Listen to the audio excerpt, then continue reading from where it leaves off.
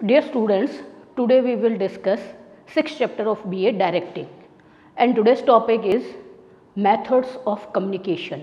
Last lecture में communication का meaning and communication की characteristics को discuss किया था और today we will discuss methods of communication.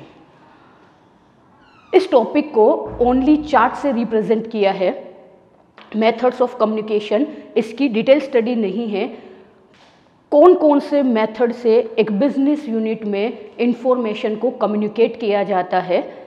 Different methods में नंबर 1 है ओरल कम्युनिकेशन. ओरल कम्युनिकेशन में किन किन चीज़ों को इंक्लूड कर सकते हैं. सबसे फर्स्ट है कन्वर्सेशन. कन्वर्सेशन यानी आप एक दूसरे से बात करके इंफॉर्मेशन को पहुंचा सकते हो. Then discussion. ग्रुप मीटिंग कर सकते हो, ग्रुप मीटिंग में कुछ डिस्कस कर सकते हो और वहाँ कोई डिसीजन लिया जाता है, वो discussion. Then dialogue, talk, lecture and group discussion. यानी ओरल कम्युनिकेशन में ये डिफरेंट टाइप्स मेंशन है. इस टाइप के according one person to another person communicate की जाती है information. Then written form. Communication का रिटन फॉर्म जिसमें इंक्लूड है newspaper, magazines, pamphlets, advertisement, letter writing, email. यानी written communication one person to another person information को communicate करने के लिए अगर रिटन फॉर्म को यूज़ किया जाता है तो रिटन फॉर्म में आप न्यूज़पेपर में डाल सकते हो, मैगजीन्स के थ्रू इंफॉर्मेशन दे सकते हो. यानी मैगजीन्स में जो एनुअल मैगजीन्स होती है जिसमें रिपोर्ट होती है किसी बिजनेस यूनिट की. पैम्पलेट्स यानी मंथली अगर कुछ है तो वो पैम्पलेट्स के थ्रू अपनी अचीवमेंट्स बता सकते हो. Advertisement and later writing and most popular form in present time email. Then third method में विजुअल कम्युनिकेशन. विजुअल कम्युनिकेशन यानी जिसको आप देख सकते हैं मैप के थ्रू, पिक्चर्स के through, figures, graph, colours, symbols and science. किसी बिजनेस यूनिट की ग्रोथ को या one business unit to another business unit को कंपेयर करने के लिए या एम्प्लॉयज़ को या जनरल पब्लिक को विजुअल कम्युनिकेट किया जाता है जिससे कि जनरल पर्सन इजीली समझ सके. मैप के थ्रू, पिक्चर्स के थ्रू, डायग्राम ग्राफ के थ्रू, डिफरेंट कलर्स और सिंबल्स के थ्रू आप कम्युनिकेट कर सकते हैं. Then audio communication technique. Audio communication technique में इंक्लूड होता है tap recorder, radio, telephone, teleconference etcetera. यानी ऑडियो जिसमें आप केवल सुन सकते हैं और इन्फॉर्मेशन कम्युनिकेट होती है. और ये ट्रेडिशनल टाइम का है कि टैप रिकॉर्डर, रेडियो, टेलीफोन या teleconference. Then audio and visual. देख भी सकते हैं और सुन भी सकते हैं दी गई इंफॉर्मेशन को through film, television, internet and computer. Present time में इनका बहुत ज़्यादा प्रचलन है ऑडियो विजुअल, जिसके थ्रू इंफॉर्मेशन को एक जगह से दूसरी जगह पे one person to another person communicate किया जाता है. Then silence communication techniques. Silence communication technique में silent agreement, silent disagreement, gesture यानी एक दूसरे को इशारा करके जो बोल नहीं सकते, सुन नहीं सकते, उसके लिए कम्युनिकेशन टेक्नोलॉजी रहती है कि साइलेंट एग्रीमेंट. आपको बिना कुछ बोले एक एग्रीमेंट होता है, उस एग्रीमेंट को एक्सेप्ट करना है या एक्सेप्ट नहीं करना है या फिर आप इशारों से एक दूसरे को कम्युनिकेट कर सकते हो, वो इंक्लूड होता है साइलेंट कम्युनिकेशन टेक्निक्स में. साइलेंट कम्युनिकेशन टेक्निक्स में तो ये है मेथड्स ऑफ कम्युनिकेशन. इनकी डिटेल स्टडी नहीं दी हुई है, केवल ये क्वेश्चन 1 मार्क का आपको विथ एग्जाम्पल पूछ सकते हैं कि एग्जाम्पल क्या क्या है. Now next topic, types of communication. Types of communication. There are 2 type of communication in business unit, formal communication and informal communication. किसी बिजनेस यूनिट में information one place to another place and one person to another person. Information को communicate करने के लिए 2 process follow होती है, formal communication and informal communication. 1 bye 1 discuss करेंगे और बोर्ड पे इसकी कंपैरेटिव स्टडी भी आपको पता चल जाएगी, क्योंकि दोनों को एक साथ शो किया हुआ है, formal communication and informal communication. Firstly we are discuss formal communication. Formal communication आपको नेम से ही पता होना चाहिए कि जहाँ फॉर्मेलिटी होती है, एक दूसरे को सारी चीज प्रोसेस से कंप्लीट होती है, वहाँ स्टैंड करता है फॉर्मल कम्युनिकेशन। फॉर्मल कम्युनिकेशन में टोटली फॉर्मेलिटी होती है, इंस्ट्रक्शंस होते हैं, ऑर्डर्स होते हैं, जिससे कि वर्कर्स और ओनर्स अपनी रेस्पॉन्सिबिलिटी को, अपनी लाइबिलिटीज़ को इन टाइम कंप्लीट कर सके और एम्प्लॉयज़ अपने वर्क को इन टाइम कंप्लीट कर सके। जनरल मीनिंग फॉर्मल कम्युनिकेशन का general meaning, in any business unit communication depends on rules and regulation and it is implemented for the accomplishment of business objective is called formal communication। किसी business unit में rules and regulation को follow करते हुए उसका इम्प्लीमेंशन इस तरह से करना जिससे कि बिजनेस यूनिट के ऑब्जेक्टिव को इजीली अचीव किया जा सका, इंक्लूड होता है फॉर्मल कम्युनिकेशन में। फॉर्मल कम्युनिकेशन के क्या एग्जाम्पल हो सकते हैं? एक एग्जाम्पल यहाँ है फॉर्मल कम्युनिकेशन का, a letter given by superior to subordinate for is transfer and promotion.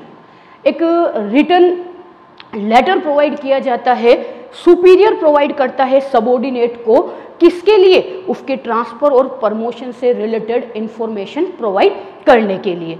Then second हो सकता है कि किसी बिजनेस यूनिट में कोई एम्प्लॉयज़ वर्क करते हैं और अगर वो एम्प्लॉयज़ विदाउट परमिशन लीव लेते हैं, टाइम से अपने वर्क प्लेस पर नहीं आते हैं, तो उन पर्सन्स को मेमो देना, उन पर्सन्स को नोटिस देना जिससे कि फ्यूचर में वो मिस्टेक्स नहीं करे, वो भी इंक्लूड होता है फॉर्मल कम्युनिकेशन में। क्योंकि फॉर्मल कम्युनिकेशन में सुपरवाइजर की ये रिस्पॉन्सिबिलिटी होती है टोटली कि वो वर्कर से इस तरह से वर्क ले जिससे कि वर्क को टाइम से कंप्लीट किया जा सके। कुछ कैरेक्टरिस्टिक्स है फॉर्मल कम्युनिकेशन की, 1 बाय 1 कैरेक्टरिस्टिक्स में फर्स्ट कैरेक्टरिस्टिक्स है, in this communication superior and subordinate formally related, यानी बहुत ज़्यादा अच्छे रिलेशन नहीं होते हैं, केवल एक बिजनेस रिलेशन होते हैं और वो फॉर्मली सुपीरियर और सबऑर्डिनेट एक दूसरे से रिलेटेड होते हैं। Then second point, it is clear objective is control and coordination. Formal communication का एक क्लियर ऑब्जेक्टिव होता है बिजनेस यूनिट में कि ऑब्जेक्टिव को अचीव करने के लिए एम्प्लॉयज़ को कंट्रोल करना और डिफरेंट एम्प्लॉयज़ में वर्क रिलेटेड कोऑर्डिनेशन बनाना एक ऑब्जेक्टिव रहता है फॉर्मल कम्युनिकेशन का। ये most important, formal communication generally in written form. Formal communication में किसी भी एम्प्लॉय को अगर नोटिस प्रोवाइड किया जाता है, किसी भी एम्प्लॉयज़ को अगर वर्क रिलेटेड कोई इन्फॉर्मेशन प्रोवाइड की जाती है तो जनरली वो होती है रिटन फॉर्म में, ओरल डिस्कशन नहीं होता है, ताकि प्रूफ रहे सुपरवाइजर के पास कि उसने किस टाइम वर्क प्रोवाइड किया था।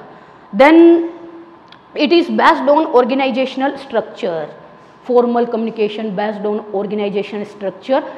साइज ऑफ बिजनेस यूनिट, किसी बिजनेस यूनिट की साइज कितनी है, अगर छोटी बिजनेस यूनिट है तो एक सिंपल नोटिस प्रोवाइड किया जाता है, अगर एक बड़ी बिजनेस यूनिट है तो फॉर्मल कम्युनिकेशन के लिए पूरी प्रोसेस फॉलो की जाती है, 1 person to second person, then second person to third person, और वो लेवल के अकॉर्डिंग होता है, top level two middle level persons, middle level two bottom level persons, information को डेलीगेट किया जाता है। Then formal organisation formed for the accomplishment of objective. शुरू से जब से मैनेजमेंट को डिस्कस कर रहे हैं, इसमें यही चीज है कि पूरा मैनेजमेंट ओवरऑल वर्क क्यों कर रहा है? ऑब्जेक्टिव्स को अचीव करने के लिए। 2 type of institute, social institute and economical institute. Then economical institute जो होते हैं वो प्रॉफिट अर्न करने के लिए वर्क करते हैं और सोशल इंस्टीट्यूट जो होते हैं वो सोसाइटी बेनिफिट के लिए वर्क करते हैं। तो चाहे कैसा भी मैनेजमेंट यूनिट हो, चाहे कैसा भी बिजनेस यूनिट हो, फॉर्मल कम्युनिकेशन का मेन पर्पज क्या होता है? चाहे प्रॉफिट ऑब्जेक्टिव हो, चाहे सोशल ऑब्जेक्टिव हो, दोनों को टाइमली अचीव करना। Then last, it is clear and easy to understand. Formal communication written form में होता है और रिटन फॉर्म में जो कम्युनिकेट होती है इंफॉर्मेशन वो क्लियर होती है, उसका डबल मीनिंग नहीं निकलता है, कोई कंट्रोवर्सी नहीं रहती है और इजीली एम्प्लॉयज़ उसको समझ सकते हैं। तो फॉर्मल कम्युनिकेशन किसी बिजनेस यूनिट में टोटली एक प्रोसेस फॉलो होता है और उसी प्रोसेस के अकॉर्डिंग वर्कर्स वर्क करते हैं। तो ये formal communication. Then second topic, informal communication, बिल्कुल अपोजिट, नेम से ही पता चलना चाहिए, informal communication, communication which depends on human and friendly relation among employees of business unit known as informal communication. ऐसी कम्युनिकेशन टेक्निक्स जो ह्यूमन रिलेशंस पर depend करती है, फ्रेंडली रिलेशंस पर डिपेंड करती है, वो होती है इनफॉर्मल कम्युनिकेशन टेक्निक। यानी आपके स्कूल का एग्जाम्पल ले लेते हैं, जैसे एक स्कूल है और डिफरेंट डिपार्टमेंट पर पर्सन्स वर्क करते हैं, तो कोऑर्डिनेटर और एम्प्लॉयज़ का जो रिलेशन होता है वो एक फॉर्मल रिलेशन होता है, लेकिन एम्प्लॉयज़ टू एम्प्लॉयज़ जो रिलेशन होते हैं वो फ्रेंडली रिलेशन होते हैं, वो इजीली इनफॉर्मल किसी भी चीज़ को डिस्कस कर सकते हैं। तो इनफॉर्मल रिलेशन में मेनली अट्रैक्शन होता है ह्यूमन रिलेशंस पे, यानी आपने किसी बिजनेस यूनिट में कुछ रूल्स एंड रेगुलेशन स्ट्रिक्टली बना रखे हैं, लेकिन कभी कभी सुपरवाइजर को भी as a informal relation maintain कर कर डिसीजन एट ए टाइम लेना होता है। Then characteristics of informal communication, it depends on human relation. ये आपका डेफिनेशन में भी था कि इनफॉर्मल रिलेशन किस पे डिपेंड करता है, ह्यूमन रिलेशंस पर, एक दूसरे की फीलिंग्स का ध्यान में रखा जाता है इनफॉर्मल कम्युनिकेट करते हुए। Then point number second, control and order is not required. ये सेम लेवल पर होता है, इसीलिए यहाँ पर कंट्रोल और ऑर्डर की कोई भी रिक्वायरमेंट नहीं रहती है। Then point number third, can be explained orally and through symbolic language. बिल्कुल आपका डिफरेंस दिख रहा है कि जो फॉर्मल कम्युनिकेशन होता है वो रिटन फॉर्म में होता है, इनफॉर्मल कम्युनिकेशन जो होता है वो ओरल फॉर्म में होता है या सिंबॉलिक लैंग्वेज में प्रेजेंट किया जाता है। Point number 4, it is flexible and easy. Flexible यानी इनफॉर्मल कम्युनिकेशन में इंफॉर्मेशन को कभी भी टाइम एंड सिचुएशन के अकॉर्डिंग चेंज किया जा सकता है, तो वो कंपैरेटिवली मोर फ्लेक्सिबल होता है from formal communication. It gives more coordination and creditability to organisation. Informal communication से कोऑर्डिनेशन डेवलप होता है and creditability meaning goodwill of organisation increase. किसी भी बिजनेस यूनिट की गुडविल इंक्रीज होती है through informal communication. And last point and important point, informal communication is not supplementary but complementary for an organisation.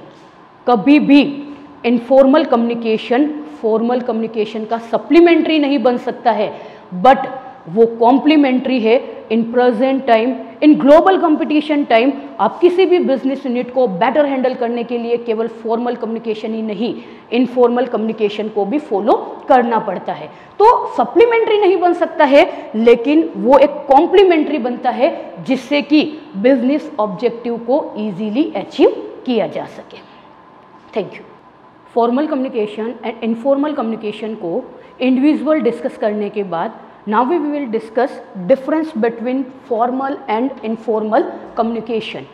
Particular formal communication की क्या characteristics होती है या इनफॉर्मल कम्युनिकेशन की क्या कैरेक्टरिस्टिक्स होती है, उनको डिस्कस करने के बाद कुछ डिफरेंसेस जो निकलते हैं उन डिफरेंसेस को point wise one by one discuss किया जाएगा। सबसे first point, meaning. Communication system which depends on rules and regulation for the accomplishment of business objective is called formal communication। ये 1 मार्क का क्वेश्चन भी बनता है आपका कि what is the meaning of formal communication। Same meaning में आपका work करेगा। देन डिफरेंसेस में एक पॉइंट बनेगा मीनिंग का, communication system which depends on rules and regulation for accomplishment of business objective is called formal communication. Then informal communication, communication which depends on human and friendly relation called informal communication. ऐसा communication जो human relations पर depend करता है, formal relations पर depend करता है, वो informal communication होता है. देन दोनों की इंडिविजुअल में भी मीनिंग था और यहाँ डिफरेंसेस का फर्स्ट पॉइंट भी आपका क्या बना है, meaning. Then second point, purpose या ऑब्जेक्टिव. पर्पज को क्या बोल सकते हैं, objective. It's main purpose coordination and control. Formal communication का मेन पर्पज रहता है ओनर टू एम्प्लॉय कोऑर्डिनेट करना इंफॉर्मेशन को और एम्प्लॉयज को कंट्रोल करना थ्रू सुपरवाइजर. मेन पर्पज रहता है कि इन डिसिप्लिन एम्प्लॉयज वर्क करें और वो कंट्रोल में रहकर इन टाइम बिजनेस ऑब्जेक्टिव को अचीव करें. It's main purpose more coordination and creditability of organisation. यहाँ पर भी एक चीज रिपीट हो रही है, कोऑर्डिनेशन, और यहाँ है मोर कोऑर्डिनेशन. यानी यहाँ एक ही लेवल पर एम्प्लॉय टू एम्प्लॉय कोऑर्डिनेशन होता है और यहाँ कोऑर्डिनेशन होता है मिडिल लेवल और बॉटम लेवल का. क्रेडिटेबिलिटी ऑफ ऑर्गेनाइजेशन, क्रेडिटेबिलिटी किसी भी बिजनेस यूनिट में उसकी गुडविल डिपेंड करती है वहाँ पर वर्क करने वाले वर्कर्स के ऊपर. मार्केट में रिपोर्टिंग होती है कि वर्कर्स फुल एफिशिएंसी से वर्क कर रहे हैं. फुल एफिशिएंसी से वर्क करने से बिजनेस यूनिट की प्रॉफिटेबिलिटी इंक्रीज हो रही है और ओवरऑल मार्केट में गुडविल इंक्रीज होती है. Then best, third point of difference, best due to rule and regulation exchange of information. Formal communication में इंफॉर्मेशन का ट्रांसफर होना one person to another person rules and regulation के through होता है. कोई भी चीज़ मिडिल लेवल से बॉटम लेवल पर ओरली कम्युनिकेट नहीं की जाती है. हर वर्कर्स को अपना सुपर पर्सन पता होता है, अपना सुपीरियर पर्सन पता होता है. उसको ये पता होता है कि टाइमली वर्क कंप्लीट करने के बाद किसको उसका रिपोर्टिंग किया जाए. यानी कुछ छोटी सी बात को भी अगर कम्युनिकेट करना होता है तो वो रूल्स एंड रेगुलेशन के थ्रू होता है. Then due to personal and friendly relation exchange of information. Informal communication में इंफॉर्मेशन को one person to another person personal relation से या फ्रेंडली रिलेशन से कम्युनिकेट किया जाता है. यहाँ पर पर्सन को कुछ भी ज़्यादा माइंड करने की ज़रूरत नहीं रहती है, इजीली एक पर्सन दूसरे पर्सन से कम्युनिकेट कर सकता है. Then flexible, flexibility changes. Flexibility का मतलब क्या होता है, changes. It is less flexible.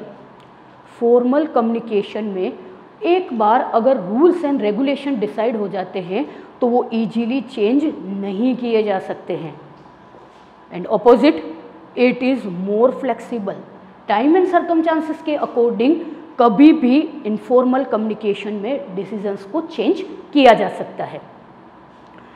Now point number 5, control and supervision. Control and supervision, it requires control and supervision. Formal communication में कंट्रोल और सुपरविजन की रिक्वायरमेंट कंप्लीटली रहती है और opposite, it does not require control and supervision. कि यहाँ informal communication में सारे पर्सन सिंपल लेवल पर होते हैं, इसीलिए किसी को भी कंट्रोल करने की या सुपरवाइज करने की कोई भी रिक्वायरमेंट नहीं रहती है. टाइम, कम्युनिकेशन का टाइम क्या रहता है, it take place at work place during working hours. Formal communication होता है वर्किंग प्लेस पर और वर्किंग आवर्स में.